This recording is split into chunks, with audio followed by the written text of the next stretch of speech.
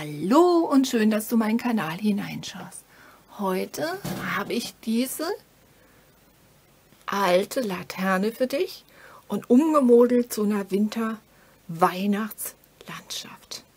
Ich habe jetzt gerade mal das Licht ausgemacht, damit man es besser sieht. Die ist mit ganz viel Upcycling-Material gemacht. Gebasteltes Innenleben. Und die geht sowas von schnell einfach. Vieles aus dem Garten. Nur bitte beachten, es muss alles trocken sein. Die Zapfen, die Äste oder das Moos, was du benutzt, das ist ganz wichtig.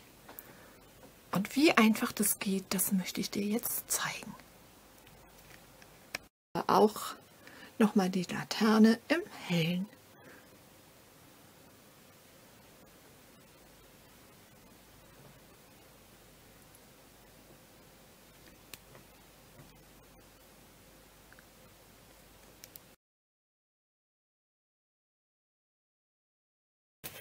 So, was brauchen wir? Irgendeine alte Laterne von dir. Meine lässt sich oben öffnen, wie es gerade passt, ganz egal. So, dann habe ich eine LED-Lichterkette. Das ist eine 30er, eine 20er reicht auch, was du hast. Sinnvoll ist es nur, wenn das mit einem Timer ist, damit du nicht jeden Tag dran rummachen musst zum Einstellen und so. Und die lege ich schon mal ein Stückchen hinein, dass wir es auch von unten schon beleuchtet haben. So, dann habe ich einfach Äste aus dem Garten. Die arrangiere ich mir jetzt. Ich muss mal ein bisschen kleiner schneiden. Koniferen auf jeden Fall, sonst nadelt dir das gleich. Also immer grün. Und dann einfach so den Boden ein bisschen ausgelegt. Buchsbaum geht auch ganz toll. Dann habe ich gleich schon ein bisschen grünes Engelhaar dazu genommen. Das glitzert schön, kommt auch mit hinein. Also wirklich nur den Boden so ein bisschen ausgelegt. Das muss ein bisschen weiter auseinander. Dass man so eine Grundlage hat. Hat man keine Koniferen, Moos tut es auch, muss aber alles ganz trocken sein. Wir haben ja eine Lichterkette drin. So. Wenn es an die Wand kommt und nicht rundherum angeschaut werden kann, dann kann man es auch noch hinten ein bisschen höher machen mit dem Grünen. So, dann habe ich ein Deko-Bäumchen gemacht. Und zwar ist das von der Modelleisenbahn, so ein Baum, das ist halt ein größerer. Und unten kann man einfach einen Ständer machen mit einem Korken, mit Styropor, mit einer Holzscheibe, ein Löchelchen reingemacht, festgeklebt. Und dann einfach, wenn man es wintermäßig haben möchte, mit Kleister und da hinein Mehl gerührt, eingetupft mit dem Pinsel. Der kommt auch rein. Der verhakt sich so schön. Dann habe ich noch ein paar Zapfen. Jetzt muss ich aber erst die Lichterkette noch mal ein bisschen nachdrücken. Ein bisschen reinmachen, auch gerade um den Baum herum.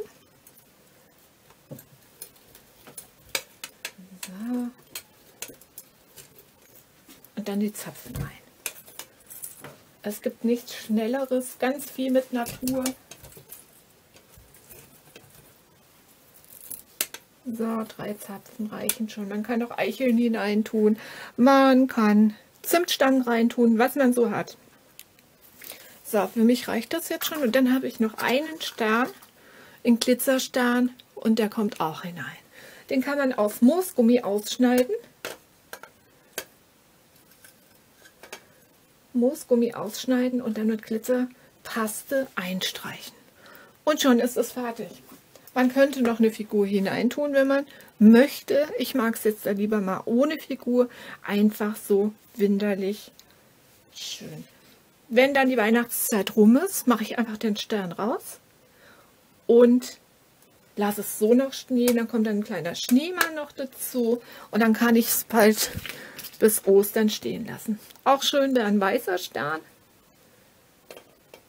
Gerade mit so einer Aussparung. Das macht sich dann auch ganz toll. So, und jetzt zeige ich es nochmal von nah.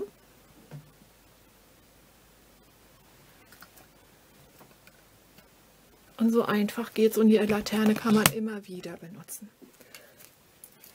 Jetzt der Rest von der Lichterkette hinein. Rückwärts eingesteckt. So, dann mache ich dann noch ein kleines Ästchen davor, dass man das Batteriefach nicht so sieht. arrangiere noch ein bisschen die Lichterkette. Aber die kann auch wirklich ganz wild mal sein.